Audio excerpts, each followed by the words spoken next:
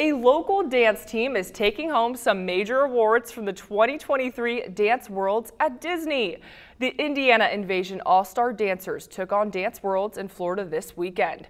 You're looking at these little rock stars right now. The team took home second place in Tiny Hip Hop for its Bikini Bottom performance and fifth place in Youth Hip Hop Large for Breezy. Congrats to all of you. And little did you know, Everett's a big dancer himself.